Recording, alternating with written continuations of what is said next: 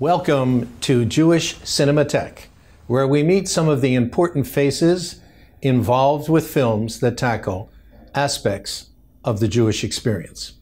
Today I am joined by writer-director Nadav Lapid, whose film Ahed's Ni, Haberech, was winner of the Jury Prize at the 2021 Cannes Film Festival.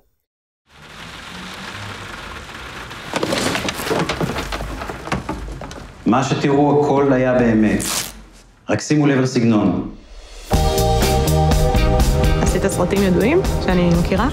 אני מצלם משהו אישי בשביל מישהי. עכשיו אני במדבר. איך הייתה הדרך לפה? אני חייבת להגיד שאני מאוד אוהבת את הסרטים שלך. מאיפה באים לך רעיונות? פעם מההתרגשות של הלילה, היום מהטעם הרע של הבוקר. אך לפני שנשכח יש טופס. האמת שזאת טעות שלא החתימו אותך לפני זה. ככה אנחנו מאשרים את קיום ההקרנה. בלי זה אי אפשר לשלם לך. וואו. ואת הצבא עשיתי בצפון, גבול סוריה-לבנון. כשעוד כבשנו את לבנון, אני מבוגר. חריגים, מה זה חריגים? חריגים לטעמי. לטעמנו, לטעם המשרד. הם לא אוהבים דעות לא שלהם.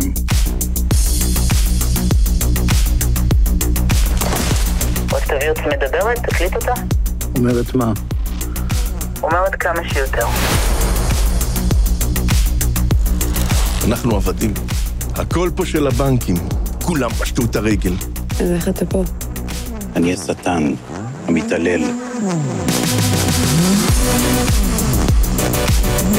ואם הנושא הוא מדינה שמגיעה מתוכה את כל השונה ממנה ולעולם לא אוספת אותו חזרה. אם מישהו מתקרב אליי, אני שולח. עכשיו נשבור לך את הברך. אמא שלי, שכותבת איתי את התסריטים לסרטים שלי, תמיד אומרת, בסוף הגיאוגרפיה מנצחת. היא אומרת את זה מהמקור לישראל.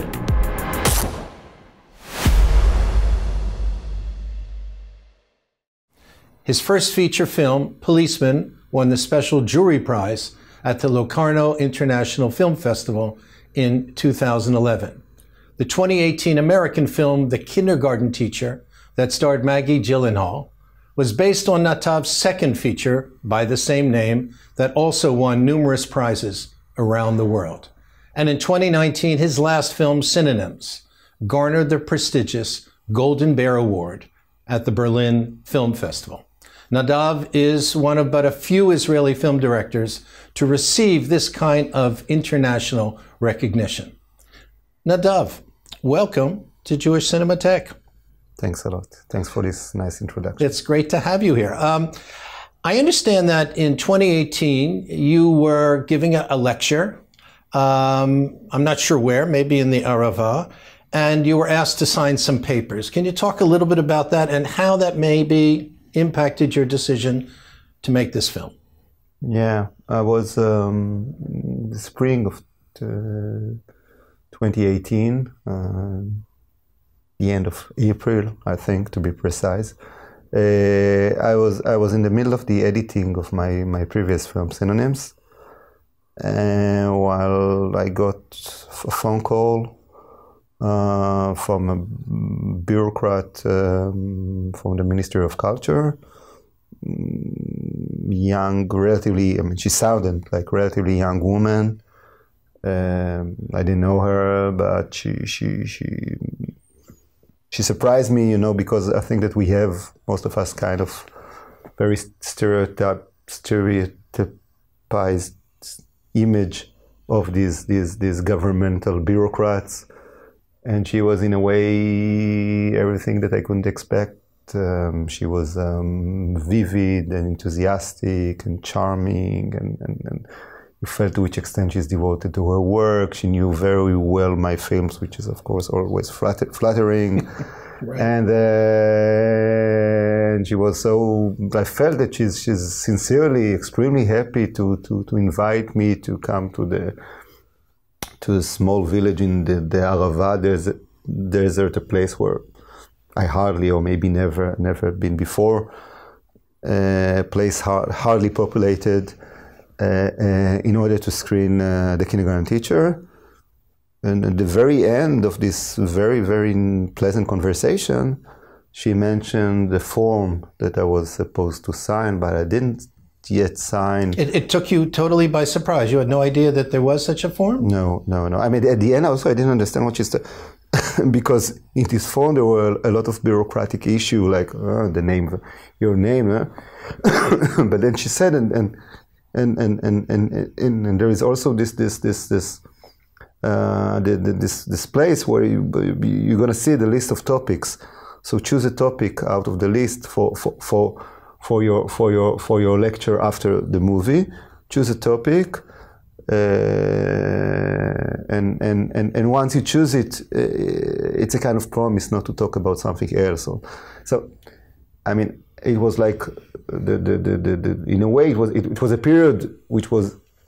No, it's not like today things are good, but it was kind of peak of these moments of harsh conflict between the Ministry of Culture and the Minister of Culture and the artistic community, mainly the cinema, when the oppression and the censorship and the fear and the anxiety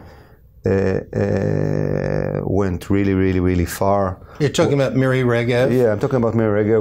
When like filmmakers, when they talked about their future project, if it had any provocative or polemic side, they started to whisper or to talk like with three points at the end. Where people were suspicious.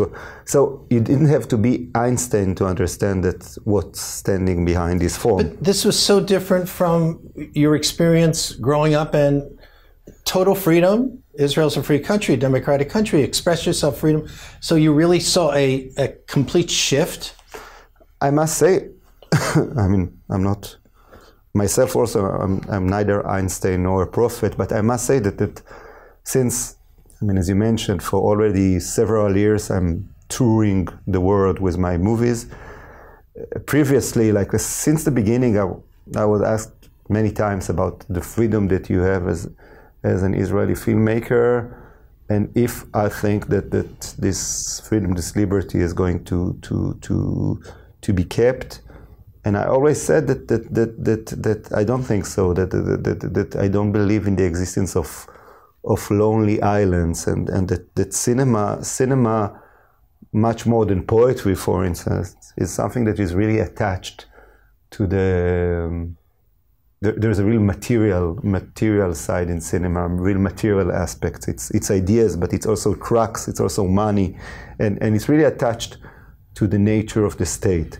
And in a way, I felt that there's no real reason that while Israeli government and Israeli society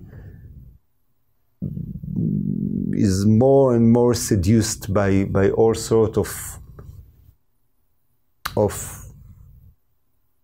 tensions within. No, for non-democratic tendencies regarding our minorities or Palestinians or opposers of the politics, etc., that surprisingly enough, only the cinema will keep on gaining a total liberty. In a way, it's also not justified. I mean, we are citizens of this. We filmmakers, we are citizens of this state. We are not spoiled kids, and in a way, it had to shift there. It had to shift there. The gap became larger and larger. You know, between a place where all sorts of liberties that existed before are reduced, while as a filmmaker you can do whatever you feel like and be like be the harshest you can.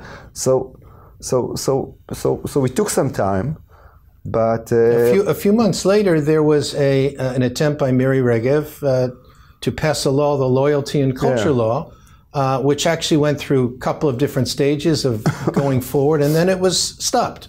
So in the end, the law was not passed, and yeah, because of it was stopped mainly because of I think because of kind of accidentally. There was a, you know, there was, I think it was the beginning of this ego conflict between Avigdor Lieberman and Bibi Netanyahu. It doesn't matter, but in a way, I think that if tomorrow, also today, I think that if you would have done in Israel a kind of popular vote, if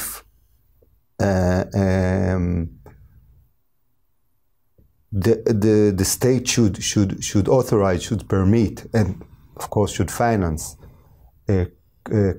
critical movies, I don't know how much. 90% of the population would have said no. I mean, I don't think that. I think that, you know, for instance, I never had also, you know, like personal issues with Miri Regev. I don't care about Miri Regev. I mean, but I think that the reason why, of course, why she did it is because she wisely, in a very cynical way, she identified also that it fits a kind of general tendency. You know, Israel's unusual. Our viewers in the United States don't have anything like this. Films are not funded by a film fund or by government foundations. So money is indeed coming from the government itself. So the question is, does the government have a right to say what should be on it? Ariel Sharon famously, when he was actually in charge of the ministry that gave the money, said, we're a free country. People should have the right to make films. And because of the way it's structured, the finance ministry actually gives the funding, so it's apolitical. That very day when you were there, you actually did sign that, didn't you? Otherwise, you wouldn't have been paid. Yeah, I signed it. I like in the movie, I called the moment that I mean, when she asked me to sign this form, and maybe this is something that my reaction, maybe it's something that still differentiate Israel from places like, I don't know, Turkey or Russia or something like this, because I automatically told her something like, okay, I understand that you don't like opinions that are not yours or something like this. And I mean, I can imagine that maybe a Russian filmmaker would have been afraid to say such a thing. And I never felt any fear in Israel. Also, when after the movie was released, I started to get all sorts of threatening phone calls in 3 a.m. in the morning. I never looked around me or I mean, there are always a couple of crazies. Yeah, always a couple of crazy. But in a way, I always felt in Israel like you know, like a legitimate son of this land, and never felt that someone can doubt even, you know, my right to articulate my ideas as I'm, if I'd like it or not, part of this family. It's interesting in the film, and I don't want to give away the ending. Yeah. But there is your alter ego, almost, you know, it's almost Nadav there at various points struggling in the Arava. The landscape's incredible. It's interesting that you chose Sapir because there's also an excellent film school in Sapir. Yeah. And you have to make a similar type of decision. And you also have along there the bureaucrat, somebody who actually agreed with your alter ego politically. And we'll leave it at that because I don't want to go away, because it really, I think you then use cinema as your way of expressing your concerns. Yeah, you know, I mean, again, as you're doing very wisely without giving spoilers, but I think that I never thought that I'm doing left-wing movies. I don't think that my movies are left-wing movies, and I don't even think that they are political on the simple sense of the word. There's a lot of politics inside, which is, I think, logical, and especially logical when you grow up in a place like Israel, when I think that, you know, trying to distinguish between the collective and the personal, the political and the private is totally ridiculous and artificial. Things are, you know, when you're 18 years old and you go to the military service, is it something personal? Is it something political? So I think that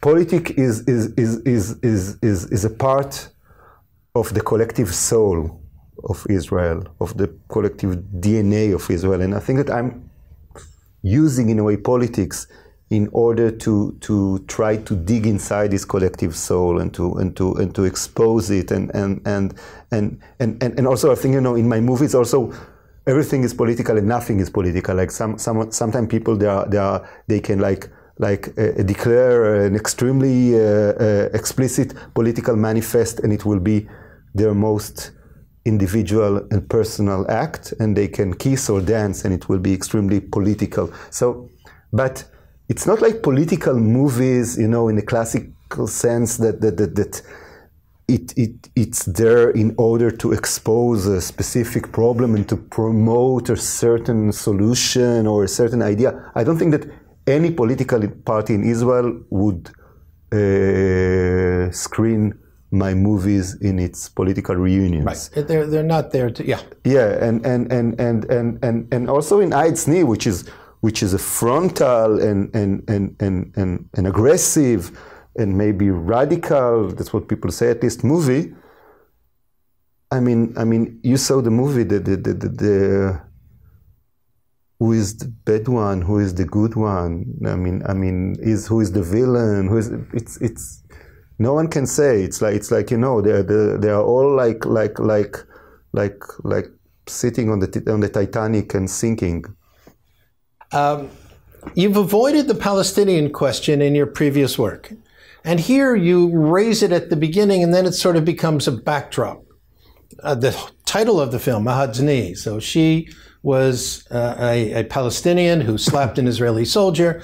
Her brother was then hit by a rubber bullet and put into a coma. Fortunately, he survived. And then there was kicking and shoving, all captured on camera. And the Israeli military, to its credit, sort of did not touch her. Mm-hmm. You decided to name it after her. And the beginning of the film is about a movie within a movie that you're supposedly making about her and about her knee. And you use this opportunity, though, to take aim at one particular minister who said that, what did he say about her knee? He felt sorry that they didn't put a bullet on her knee in order to make her to turn her handicap for life. Bezalel Smotrich, and yeah, a great thinker, and you decided really to take aim at him in this film. Yeah, because I think that Ahed's Knee is a movie that tries all the time to be in the most concrete level and the most abstract level. I mean, you know, the movie, I think in the movie on one hand, as you say, there are like real politicians with real names and a real Ahed Tamimi and videos on YouTube. And on the other hand, you know... It's video art. Yeah, it's video art and the movie... And there's a narrative. Yeah, and you watch, and in a way the movie is also...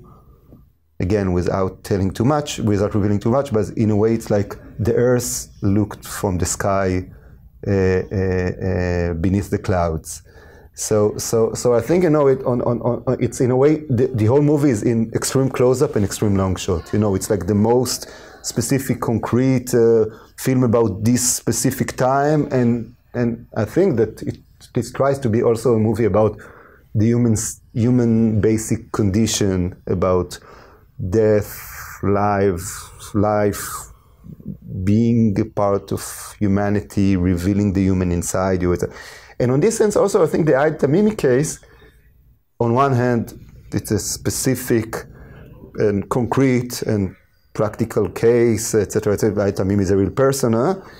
On the other hand, you know, there's something in this image of this Ahed Tamimi, 16-year-old girl, facing this armed soldier, that for me, it reminds me, like, you know, like these recurrent themes in the Renaissance painting. Like I'm sure that if Ahed Tamimi would have lived in the 15th century, you know, Leonardo da Vinci and Raphael and all these guys, they would have painted again and again and again. You know, one of their preferred theme would have been Tamimi and the soldier, so Ahed and the soldier, or something like this, because it's so.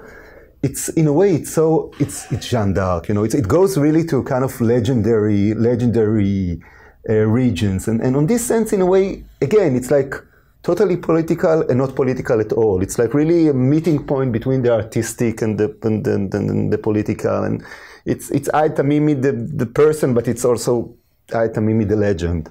So I'd like to talk to you about film structure, because you are breaking so many conventions. In a certain sense, you're creating a film narrative while also doing video art. You have these, we can call them uncontrolled close-ups. You have these whip pans across, and you know, there's this spatial reflection of the Arava, of the south of Israel and the Negev. Some would call this video art, others would call this avant-garde, some would call it experimental cinema. How would you call it? And is this just your mode of expression? I think that the essential task of a filmmaker is to reveal and to find and to invent the cinematic language which fits the best his proposal, his idea. And more this cinematic language is innovative in the sense that it's detached from well-known conventions, more it can really express his precise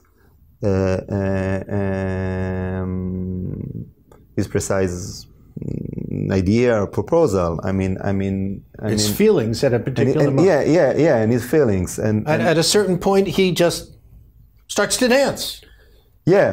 Yeah, on this sense, the movie is a little bit like a musical, you know. It's a little bit like Singing in the Rain or something like this. But there are moments when you're, because and the camera above, the camera below, the camera all around. Yeah, because people in the movie, as you said, they dance their feelings, and they dance their ideas, they dance their identity. They try to dance who they are, they dance their thoughts. But what I'm trying to say is that I don't understand filmmakers who use again and again and again the same cinematic conventions. For me, it's like if you write like a love letter and you find a form on Google. I mean, so in this sense, I don't know what's experimental and what is it avant-garde. I think that this is cinema, and that cinema must put itself in danger, and that the film must contain adventures, and that we must keep on investigating these huge jungles of endless possibilities that exist, that this camera enables us. Otherwise, what are we doing? We are just repeating and repeating and repeating the same formula. I mean, it's so boring and it's so dead. And you use different music. You have all kinds of different music throughout the film, and you also use it choreographically. I mean,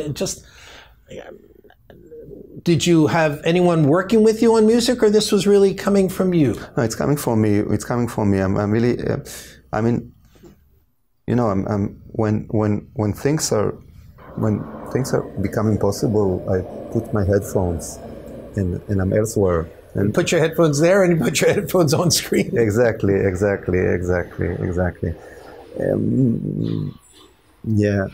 No, it came totally from me. I think it's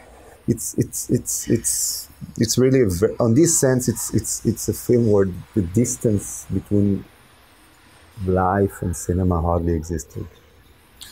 You mentioned the word distance, and I think space is such a key element of Nadav Lapid's world. He's literally, I mean, there's almost a sexual character to it when they're so close to each other. Can you just talk about that and how that reflects what you've just said? Yeah, you know, I think that in my movies there is always like a huge dichotomy between the words and the body.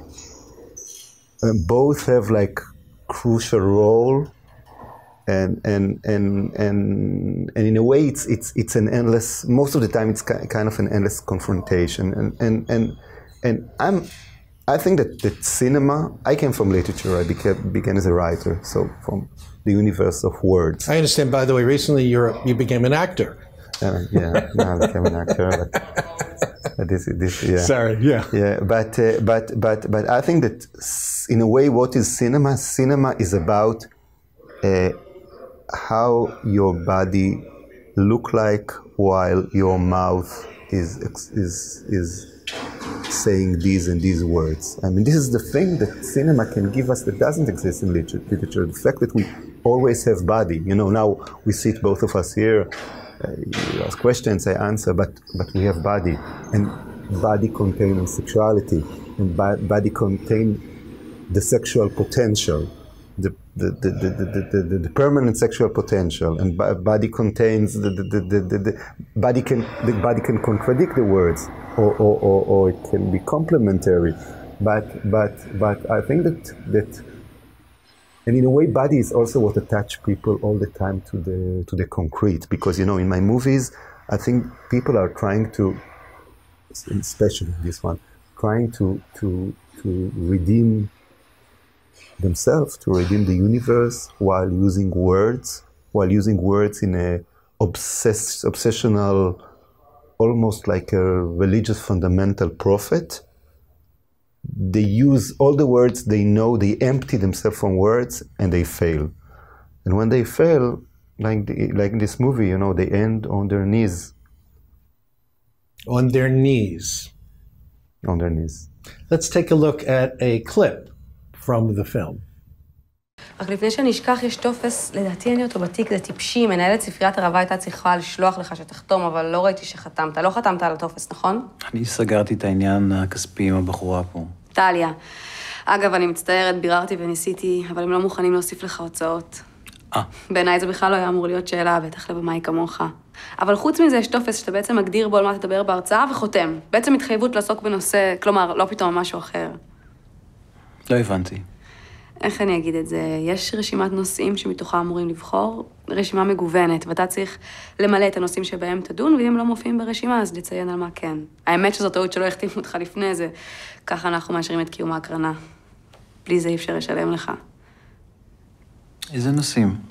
יש מלא, אני אביא לך בערב להקרנה ותחתום. מה למשל?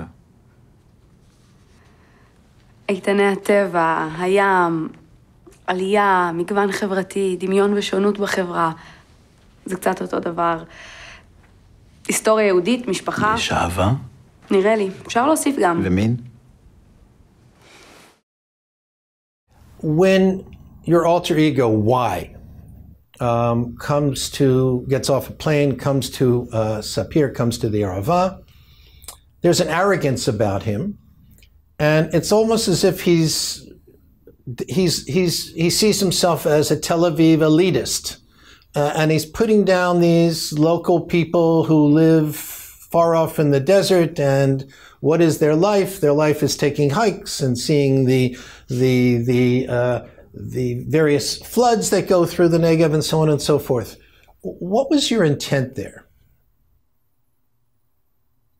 I mean, you yourself said you had really never been to that part of the country previously. Yeah, I think that Y is someone who believes that he cannot be taken by surprise anymore by reality, and especially in Israel. I mean, he feels that he knows everyone before, that he knows exactly what you will say before you even open your mouth, and he believes that you'll probably say nonsense.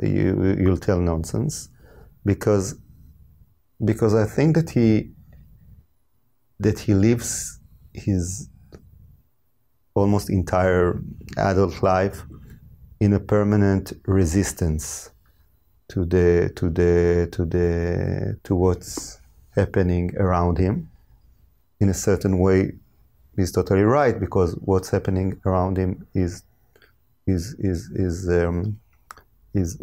usually wrong and false, but it turns him to be a terrible person.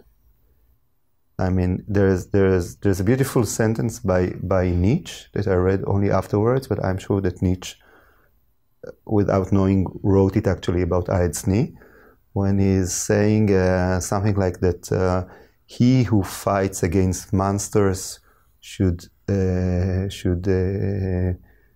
be aware of not becoming a monster himself. And I think that Y is someone that lives with this permanent feeling and consciousness of, being in a battle with his surrounding. So it begins with the state, with the politics, with the government, but slowly it's spreading. So slowly you see only enemies around you. You see only dragons, and you see only monsters, and you see them when you go to the supermarket, and when you go to watch a movie, and the audience is composed out of monsters, and on the sidewalks are walking monsters, and on the beach you see monsters, and the sky is monstrous, and you feel that they are all wrong, and you are the only one who's right, and out of being so right, you become terrible, and you lose your connection to humanity. You don't have empathy towards no one. You don't need empathy from no one because you despise them, because you hate them. And at the end, you detach yourself from the human inside you. And I think that Ahed is a movie about someone who, at the very end,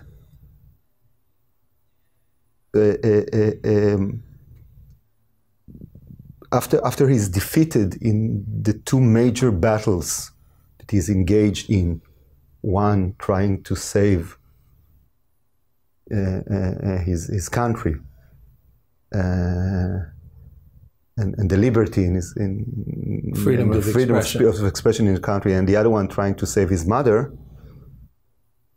After he's defeated in these two battles, he gains a slight, small moment of